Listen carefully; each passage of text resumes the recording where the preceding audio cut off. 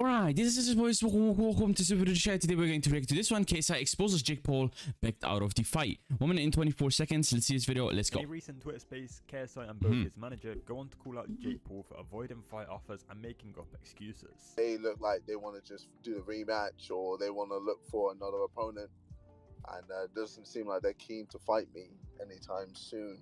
Which is funny because he was the guy who said I was ducking, but I'm not ducking anyone, man. I've literally told everyone the reason why I came back into boxing was to fight Jake Paul, and now he don't want to fight me. So when Jake went on to Logan Paul's podcast, he said that you weren't signing the contract and that it's all on you. Yeah, that's bullshit.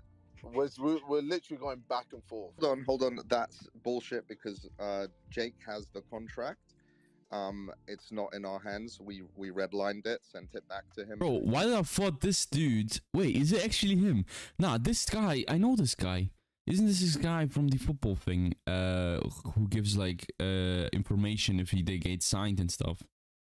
I don't know his name, but I've seen this guy before. I reacted to him on this channel before. I know this guy. I think he redlined it, sent it back to us. We redlined it, sent it back to him, and now the ball's in his court.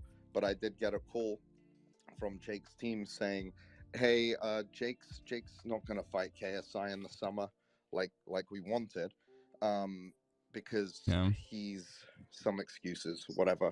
Basically he doesn't want to fight KSI, he wants to fight other people. So all that stuff about him saying I'll fight him tomorrow, if you know, and all that stuff, well, you know, we booked Wembley Stadium, we were ready, and he's the one who backed out. Yeah, yeah, it's crazy to see. Yeah, good video, man. Good to see. Nice.